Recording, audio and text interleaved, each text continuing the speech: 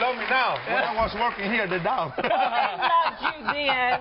They just never knew what you were going to say. First standing ovation. Yeah, no, I think in a long time. In a long time. Well, hey, you know what it's like in Chicago. You win a World Series, you win a championship. You're a legend here forever. Well, I feel that way after I left. You know, now I'm come back in town, and you know, I live here in Chicago, and kind of love it. You know, everybody miss me.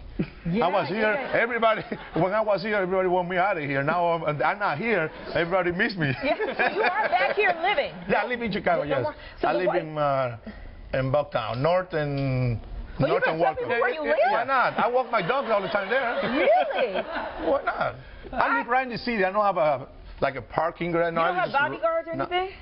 I got one behind me. It's my son. Nah. Yeah. So does the wife like to have you at home now? I love it. Well, no, does she love it? That's the reason I'm here. She's like, get out of here. No, well, you know what's funny? Because I think our life, it was like a mechanical life. Like every day is the same day, same thing. Now it's kind of different. You know, we wake up when we want. We travel every time we want. And kind of, I play golf a little bit. That's why she loves it. Right. Yes, and every time she goes, you're not playing golf today? It was raining. I said, it's okay, you can get out of there. but you know, Oz, for more than half of your life, you have been at spring training. I mean, more than 30 years. It's got to be strange not being at spring training this past year. Well, this year, I think my family, it make it easier because I was in Venezuela. You know what I mean? I wasn't in Venezuela since I was 16. Then my youngest kid playing baseball in college, I have opportunity to see him play, and I was chance to be at the field, and I have chance to be involved with baseball, different kind, but same way. And I travel a lot. You know what I mean? I went to different places, but if I miss it, yes, of course you miss it. But in the meanwhile, I think I put my switch on and off right away and make sure I'm not missing that much. I was going to ask you about that switch. You know, sometimes it doesn't go on or off for you, does it? Well, it's funny when I walking in, the producer say, hey, remember we're live. Yeah. Don't curse. Yeah. I said, I never curse. I do the live TV in the past. I never curse. Yeah. If I curse here, you might get a little rating. Wait. Don't use the big one now. Yeah. No, don't worry about it. Don't worry about it. You've always been a guy, and I told Valdez, you're one of my favorite guys I've ever covered when I was a sportscaster. Do you remember him covering you? Of course. What kind of sportscaster was he? That's the reason he's here. He's a big shot now. Yeah. Look it. I'd rather be here than, you know, be in the clubhouse, seeing, you know, deal with those guys. So when he asked the question, did you go, oh, this Chiaverini guy, or were you like really in tune to what he asked? You know, I respect every media question, and I answer every media question. That's my problem. Yes. But I answer so clear and so honest.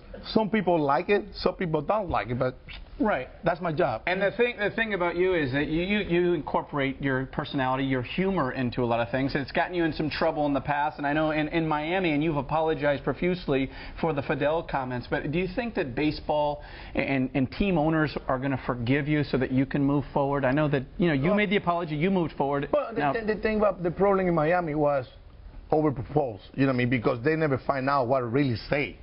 If you read what I say you know, inside the turn, it was very opposite what the guy put up in the what people read of the code. And when people was interviewing me, or was interviewing, I was crucified, being not guilty. I was sitting there like, well, the reason I apologize, two things. I'm from Venezuela, and I live in Miami, but my kids go to Miami, and there's a lot of Cuban friends.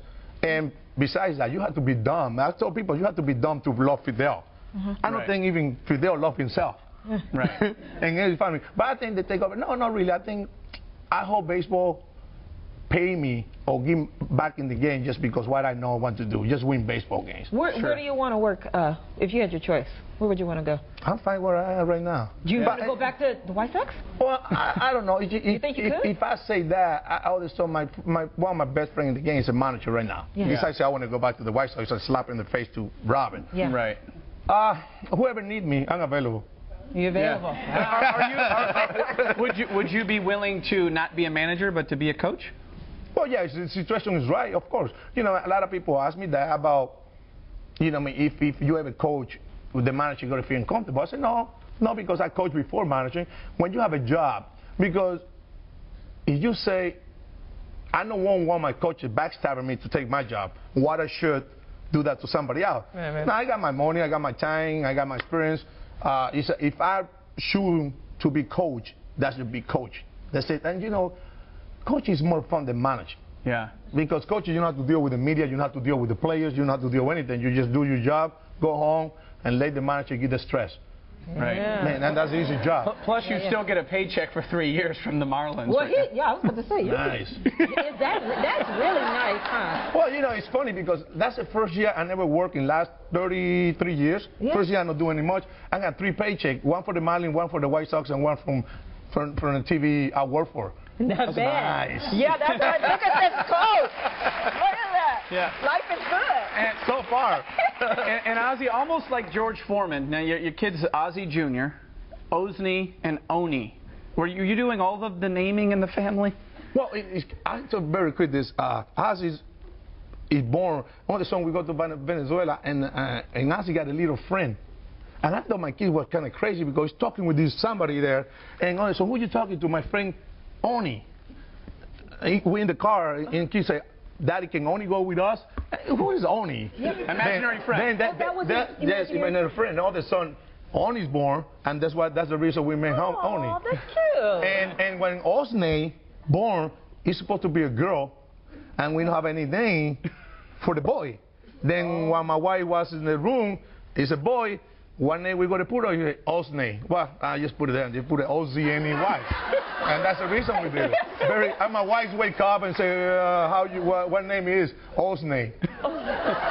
Then my wife, grandma, calling number 1, number 2, and number 3 because she forgot the names. Ozzie. Wait, you talk about your wife, and you've been known to say how hot your wife is. Oh, right? she's very hot. Is she? That's awesome. Wait How a many minute. years you been married? I've been married, I don't know, I forgot. 30 something years. Oh, 30. there you go. You better go buy a gift after the show. No, she's fine. No, you know, it's just, So you think she's just as hot today as she was the day you met her? I think it's harder. She's hotter. Well, you know why? Because when I met her, she was 16. Now she had 3 kids. She's 29. And I feel proud every time I walk to her and the guy take a look at her like, yeah, look at what I got. Yeah, well, I told my wife there's a lot of competition in the streets. To keep her on her toes. You better keep her. You better stay on. Oh, yeah. Well, now that you're not managing, you look like you're still in good shape. But you've been hitting the gym, and you stay fit. You guys work out together. I don't do much. My wife does. Yeah. You know me. My wife, she tried to keep up with her body and make sure. She told my kids, I lift in weight not to look good, just to kick your butt. But it's no. I think I don't drink that much. When you're a manager, you drink because you're happy, you celebrate the game. Yeah. You win, and you drink because you're sad because we lose 3 to go to And you know, my eating habits a little better too. Yeah. You know, you're at the ballpark all day. You eat whatever is come through. Yeah. I think the easy life. I never had this life before in my life. You know, what I mean, first time ever. It sounds like you kind of like it. I kind of love it. You know, what I mean, just I have but you're fun. doing some TV stuff right now. Yeah, I do TV Sunday, ESPN Sundays and Mondays. They want me to do a little bit more, but I want to have a little time with my family. Yeah. But so far, my wife's been great. Yeah. The soon she not doing what she put to do, I'm back to the field. Yeah, I think you're allowed to handle at home. I think you're allowed to handle. You know, Chicago and the White Sox will always be synonymous with "Don't Stop Believin'" by Journey. Everybody knows that song. When they hear it, they love it. I do love it too. Yeah. Now, I do love it now because it gives me a very nice memories and beautiful memory. But in that time, I hate that guy. You hated Steve Perry? The little guy. You know, I mean, just always in the clubhouse, and they played the song every day. Yeah. I was happy because every time we win, the song was on. Yeah. Right. But all of a sudden, this guy's everywhere. He looked like a groupie. You know, like AJ and Joe Creedy, all those guys bring this guy because they believe having this guy on the team, they're winning. With good luck. I said, well, you know, I know one time I said, who's this little guy that's on the clubhouse every day? Yeah. Get him out of here. I said, no, this is so and so. I said, I don't care, he's not Latino. I like Latino music. Get him out of here. Well, he proved to be good luck. So Yes, he was. He was a great luck. Oh, It was great luck. Well, don't you go anywhere. Stay with us. You know he's going to be right back. We're not done talking to him. We'll be right back. All right, so we're back with Ozzie right now. And, you know, I think we've all proven the point that you never know what he's going to say. So let's about, though, the fundraiser. You're in town for a fundraiser, your very first own, right? Well, yes, my favorite song because we did it through the White Sox and through some people. Now, finally, we have the right to have the own foundation. You know, I mean, starting something legally in this country is very hard.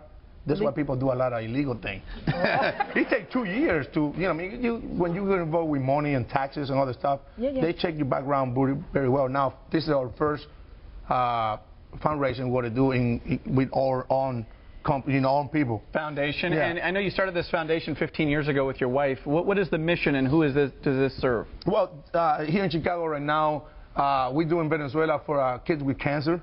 We start with them, and kids with unprivileged kids in Venezuela. Now it's so many. Wow, we couldn't control that. Now we moved back to Chicago, and we're doing right now we start with autism, kids with autism, and we're going to help a school in, this one is going to be a school in the South Side with a kid with autism. They need that, and we're going to start with this. So Nina Chantel, our own Nina Chantel, is going to be hosting your event tonight at the Grid. What's going to happen specifically tonight? Have fun. Gonna have fun? That's all you do. You know, I told my kids, because this is all family thing. This is not a company. We got people, not this all family and friends. Just make sure people have fun and spend some money. Just make sure they drink a little bit and they be signing. Open bar? Yes, open bar, free food. Very cheap. It's going to be on the Grid. But the thing I told the kids is make sure you talk to the girls. Make sure. Why? Because the girls are the one that spend. Because the girls are the ones? Oh, they want to say yes or no. Because the husband go, oh, I want that piece. Nope. You're not going to get that. Okay, eat a wine. Sooner or later, you say, okay, go get it, honey. The girls is great for silent auction. I said it, yeah. The girls is the key. Or the woman, the wife is the key when you want to make money in silent auction. And the woman's always. We rule the house, the office, the world. Everything. Yes. Everything. And I say, hey, the soon she walk in, make sure you're nice with her. Here's a glass of wine. Here's a glass of water for the husband. Ozzie, thank you so much. Come back and see us again, okay? Hey, invite me. Anytime. Thank you. Ozzie Guillen. Thank you. And the Ozzie Guillen Foundation event is tonight at the Grid. For more information, go to our website. We have it all there.